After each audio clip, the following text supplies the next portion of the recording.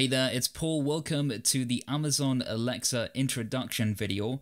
Today we're going to create our very first Amazon Alexa application. It's super simple. Alexa is going to be saying some predetermined phrases, so it's easy to get into if you don't know anything about the Alexa SDK. We're going to be creating something called the Confidence Builder. Perhaps you've had too much cheesecake yesterday, but Alexa is always there to tell you how awesome you look. So the first thing we have to do at this stage is register for an Amazon developer account. Visit developer.amazon.com, register if you haven't already, and sign in with your developer account. Then, when you've done that, you should be at the developer console. Click Alexa at the top. And from here we get two things, the Alexa Skills Kit and the Alexa Voice Service. Let's click the Alexa Skills Kit. From here we're given a list of any Alexa skills that we have on the store, but for now we're going to click Add a New Skill. For the skill type, I'm going to leave that at a custom interaction model. The language of our skill is going to be English. The name of our skill I'm going to call Morning Compliments. And the invocation name is essentially where we say, Alexa, ask morning compliments for a compliment. So the invocation name will be Morning Compliments. And then we can click Next. Next, we have to build what we call the intent schema. The list of intents that we're going to put here are particular functions that get called whenever we say a particular phrase. So our model is going to look like this. We're going to have an intents array. And the first intent that we're going to create is the get complement intent, and that's the one we're going to hook into inside of our application. So the get complement intent is going to be called whenever we say a particular phrase, such as Alexa, give me a compliment. The other intents, which we're going to write in a second, are Amazon Alexa specific intents. Some examples would be the Amazon help intent, which can be used to offer the user some assistance in using the application. For example, Alexa would reply, you can get a compliment by saying, give me a compliment. This will make sense later on as we get further into the application, just know that intents can be used to call particular functions. So the next intent that we'll be writing will be the Amazon.help intent, the Amazon.stop intent, and finally the Amazon.cancel intent. Like I said, for now, you don't have to really understand this at this point. We'll be looking at this again in more detail in the future. We next need to add a list of sample utterances. These are example phrases that we can use to activate the application. Some example utterances would be give me a compliment, tell me how awesome I look, and something like for a compliment. So we're asking for a compliment. So whenever somebody says give me a compliment, we want to call the get compliment intent. So we can add the get compliment intent before the phrase. So whenever somebody says give me a compliment, we are going to call this function, which we'll write inside of our program in a moment. So if we save this, we can then click Next. We now have to create a lambda function for our Alexa application. Let's head over to AWS Lambda to get started in doing this. So now we're at the Amazon Web Services dashboard. If you haven't created an Amazon Web Services account, follow the process and sign up for the free tier. You can do everything under the free tier within this tutorial. And the second thing you need to make sure is that you're selected under the North Virginia location. At the current time of recording this, Alexa is only available in the North Virginia region for the Lambda functions, so we'll have to make sure that we're signed in at the North Virginia location. When you've done that, head over to Lambda by typing Lambda inside the search box. We then get a list of Lambda functions that we may have created in the past. If this is your first time, this is going to be empty, and then we can select Create a Lambda function. This is the function that we're going to be creating and the code for our Alexa application. So click blank function. And now we can choose a trigger that invokes our function. If we select the box, we can see we have a variety of triggers that we can select from. We're going to select the Alexa Skills Kit. Then we can press Next. We're now given the option to configure our function and add some code.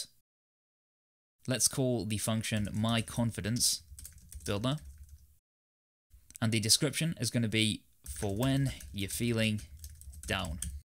We can leave node at node 6.1, and then we can start writing some code. Now you can upload your code as a zip file instead of editing the code inline, so I would suggest we do this. Let's head over to our command prompt and make a directory named Alexa tutorial. Let's cd into that directory. And then we can make a new project. So npm init, and I'm going to use -y, so we use all the defaults. Now we can install the Alexa SDK. So npm install alexa-sdk, and we can save it to the project. We can then make the index.js that is defined within our start, so touch index.js, and finally let's open up in our editor. So firstly, let's make sure we're using strict mode within our JavaScript, so use strict. And then we can define some app variables. So let's define an Alexa. So first off, we can import the Alexa SDK, and then give a skill name for our app. And then we can make a list of compliments that we want to give the user. So list of compliments. And later on down the line, we're going to create a function which gives these in a random order. So we can do var complement list and make this equal to a new array. We can add something like, damn son, you're looking mighty fine today. You can add whatever you want. And then, wow, you made an Alexa skill. You're smarter than I thought. And finally, let's add, if you were a food, you'd be an endless supply of cheesecake. Let's leave our compliments list at that. Now we can make the setup function for our Alexa. So if we make a handler, and this takes an event, context, and callback, we can set up Alexa by using alexa.handler and passing in the event, the context. We can set our app ID, and we can add this to the list of variables, so var app ID, and we can add this later on, so we can go back and change this, just leave it blank for now. And then we have to do something called register the handlers. So the handlers are, for all intents and purposes, the intents that we defined within our schema. So let's first off go and make some handlers. The first handler that we'll be creating is what's known as a launch request. And when the application launches, we'll be emitting the get complement intent. So let's make get complement, and that's a function, and we're simply going to return a random complement from the list. So let's make an index. So complement index is equal to math.floor, and let's make a random based on the length of the complement list. So let's make a math.random from the complement list.length. So effectively any one of these three complements. And then we can use the random index to specify a particular message. So random complement is equal to the complement list, and then let's give it an index. And so that would essentially now be either complement list 0, 1, or 2 based on the random number that we get back from that. And we can then output this to speech output is equal to your complement plus random complement. Now we can make Alexa say this complement by using the tell with card event. We could also just simply use tell and that wouldn't display a card. So what does the card mean? Well, if the user has the Amazon Echo application, the title of the card would be the skill name and the string within the card would be the output. So let's do this.emit, and then the event will be tell with card. Ensure you add that with quotation marks. Then we want to give the speech output, the skill name, and finally the random complement. You'll remember that when we were creating our Alexa application on the dashboard, we said that we'll be get complement intent. So we still have to write that get complement intent function. And within the get complement intent, we can emit the get complement event. So we've wrote our function like this so we can emit the event from a variety of different intents should we wish to do that. We also had a list of other intents, and if you remember, it was Amazon.help intent, we had an Amazon.stop intent, and finally we had an Amazon.cancel intent. So if we now write our help intent, we can say the speech output is equal to, and now this is some help that we might want to give to the user. So for our user that's using the application, we would say, you can say, give me a compliment, or you can say, exit. And then we might say something like, what can I help you with? And then feel free to customize that as much as you want. And we'll also make a reprompt. So we initially say this, which is a longer version, and then if we're going to prompt the user again, we'll say a shorter version. So we'll make a reprompt variable, and this will say, what can I help you with? And then we can emit the ask event. So similar to the other event, we have ask and ask with card. In this case, we're going to use the this.emit and only going to use the ask event. And this takes two parameters, the speech output and the reprompt. So whenever the help intent is fired, we're going to initially say this and then say the second, what can I help you with, on reprompt. Now let's take a look at the stop intent. So when the application has stopped, we're simply going to tell the user. So we're going to look at the tell event and we're going to say goodbye. This can also be copy pasted for our cancel intent, as both when the application is stopped or when the application is cancelled, we want to say goodbye.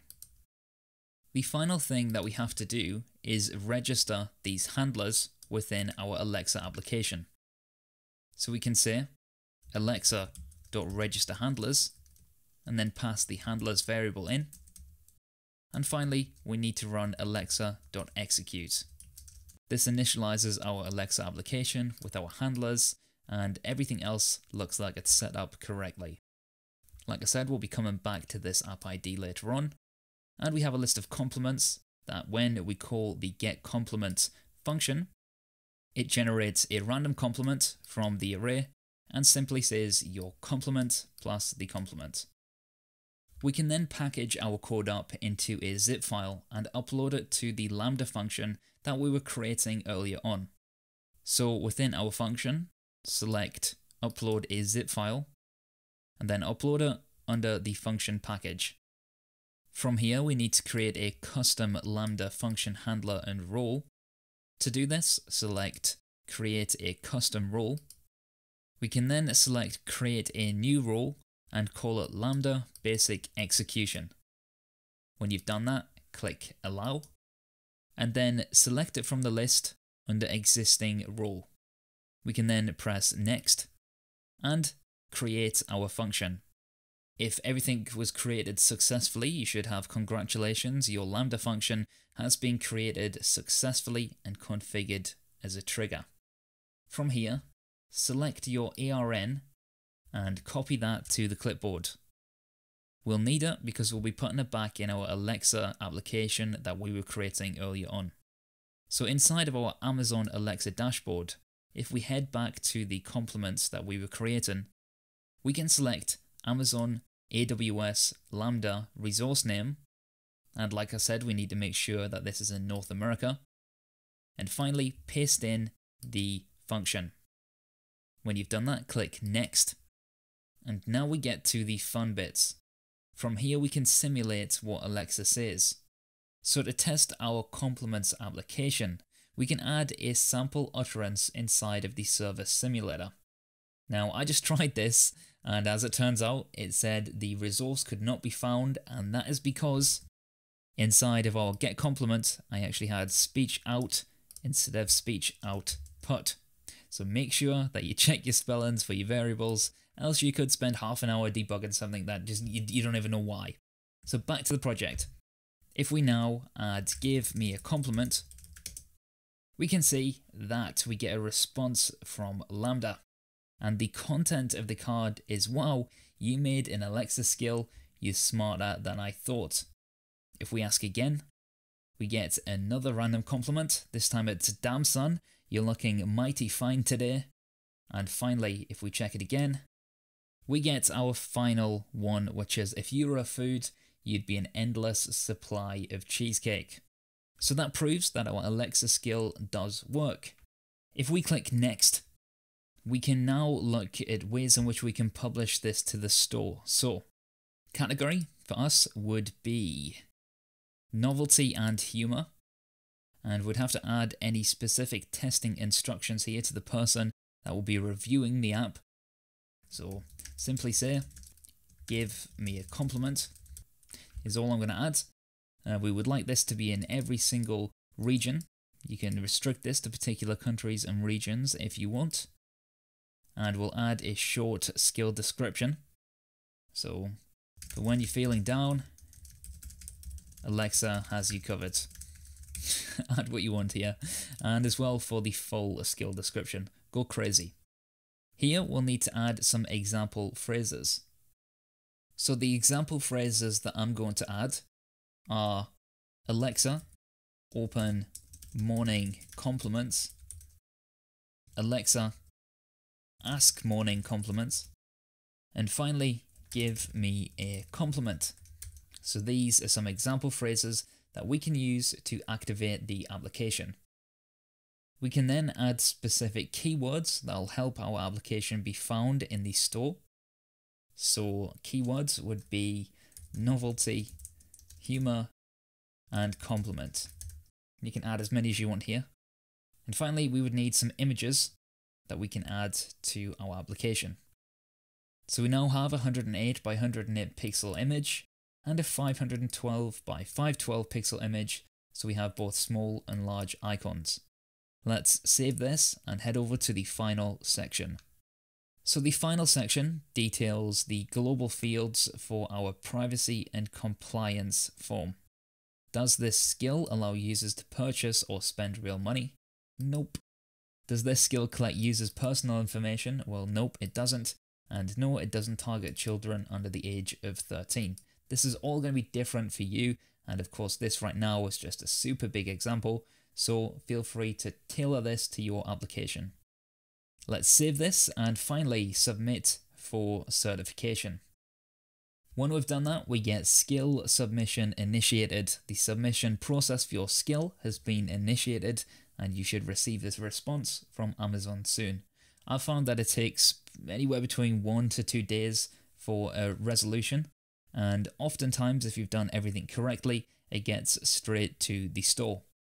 So there we are, we've created our first Amazon Alexa application. If you found this useful, hit that subscribe button to stay up to date with more tech tutorials, and until next time, my name is Paul Halliday, and I'll see you in the next video.